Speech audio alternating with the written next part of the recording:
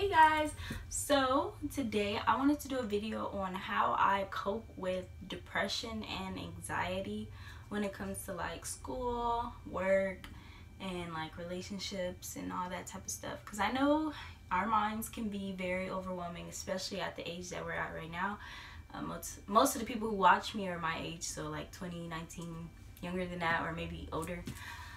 But yeah, so I don't really have a list at the moment. I'm kind of just gonna go off the top of my head the things that I know I do when I need to calm down, because I used to have really bad anxiety to the point where I was having panic attacks like every day. And you know, I didn't get it till I think I got it my senior year of high school, and it got really bad, but I've learned how to cope with it now. Sometimes I still kind of like get really anxious, but we're all human. Like, I'm not perfect. I'm gonna have it every once in a while. I know that.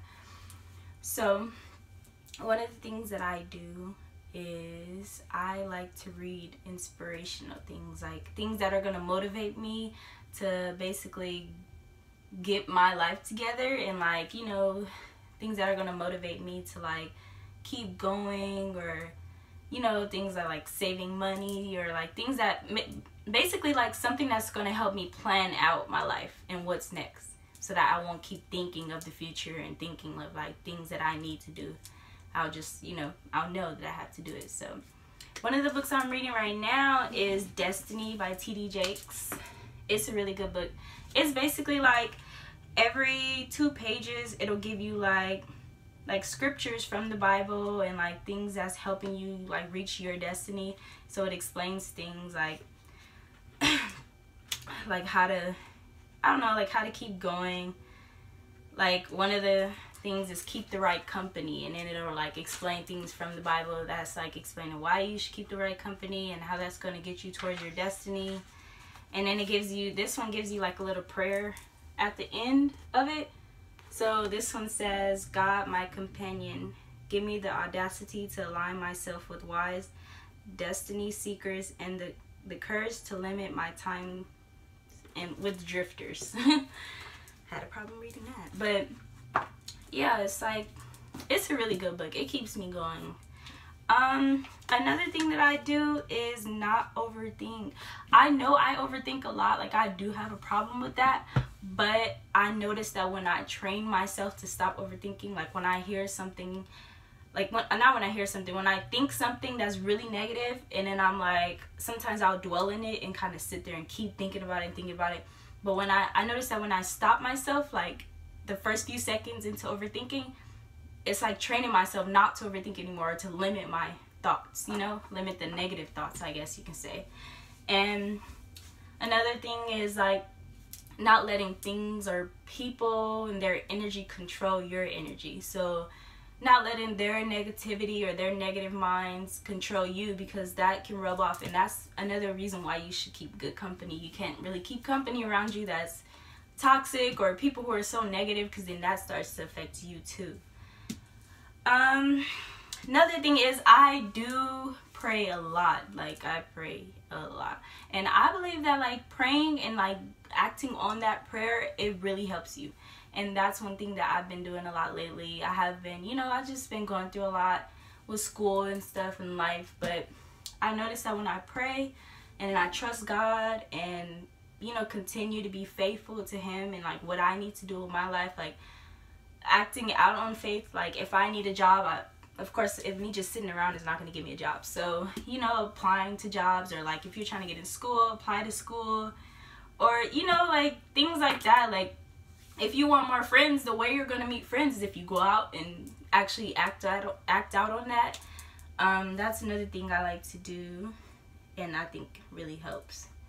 Another way I cope with anxiety and depression, when it comes to like anxiety attacks, I don't know if many of you have anxiety attacks, but when I used to have them, the main thing I would have to do was focus on my breathing. So like, I know like with the anxiety attacks, it's like you're rapidly breathing, but you, in that moment, it's like a lot going on. But I would have to slowly breathe, like keep in and out, you know, like just slow it down, because it would get to the point where I was breathing so fast, like I would just feel like I was about to faint, like it was horrible. But focusing on your breathing slow, increasing the positive thoughts, like I said before, like increasing that. And depression, that's all about practice too, getting back into that happy place. Like, I know things can be hard, like it's very easy, I always say that, like, it's very easy to stay depressed. It's very easy, but I think it takes a stronger person to get out of that depression, and a stronger person to just, increase their happy thoughts and become more happy with their life. And honestly, another way is like to see the good things in your life too. We have a habit, a lot of like people have a habit of like staying in that negative place and like not knowing how to like view the things in their life that make them happy, or the people in their life that try to make them happy. Like with me, like I have a problem with when I'm angry or when I'm mad, I kind of like take it out on people that are close to me, or like not even like that, like my mom, like I'll be mean to her, and I notice that a lot. Like I'm like when I'm going through things, it's not that I try to be mean to her, but it's like I feel like she tries to like be nice and like try to get me to appreciate her, because she's a sweet person, and sometimes I don't realize that, and I'm working on that. I'm starting to realize that she's one of the things that makes me happy, and the people that tries to make me happy, but I don't realize it sometimes. But yeah, just focusing on the things that do make you happy, things that you like to do. And I know, like, when you're depressed, you don't want to do the things that you like to do, but that's what we need to work on, is doing the things that you like to do, forcing yourself to do things that you like to do. If you like to draw, paint, if you like to go to the movies, or do that by yourself, like, if that makes you happy, that makes you happy, of course. Like, and what else?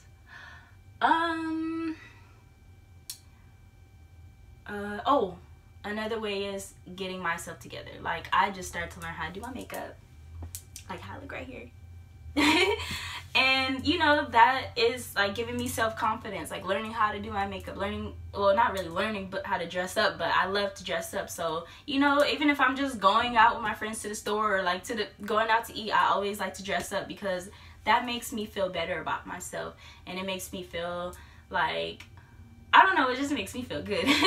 Also, working out is a great way to cope with anxiety and depression, because working out makes you feel so much better. I started to work out way more this year, and it just gives you, like good spirit, I guess, because like you're releasing like good endorphins, and like, I don't know. Shoot, working out makes me feel better. What else? Working out, eating right too. I'm a vegetarian. I am an unhealthy vegetarian though, but I know when I start to eat right, when it comes to like when I'm a getting tongue-tied. Since I am a vegetarian, like sometimes I do have those ways where like I start to eat really healthy out of nowhere, if I'm not eating junk, because I love sweets. Oh my god, I want some cake. But yeah, when I do eat healthy and I like I drink more water and stuff, I start to feel better too. I don't feel slouchy. I don't want to sleep all day,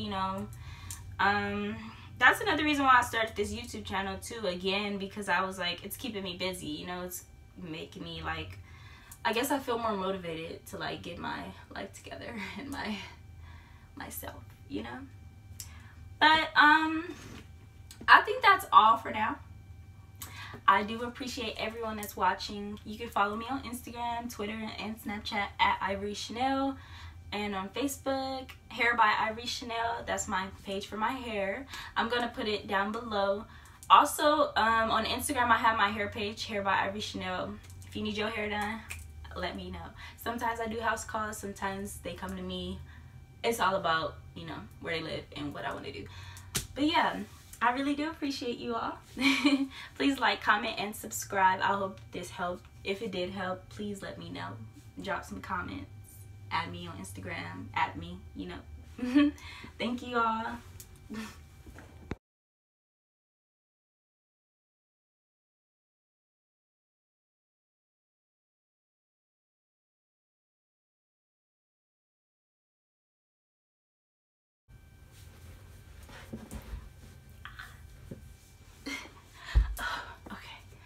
Alright, I'm comfortable now. Hey guys, today I wanted to do a video on how I cope or deal with depression and anxiety. So like, I mean, like with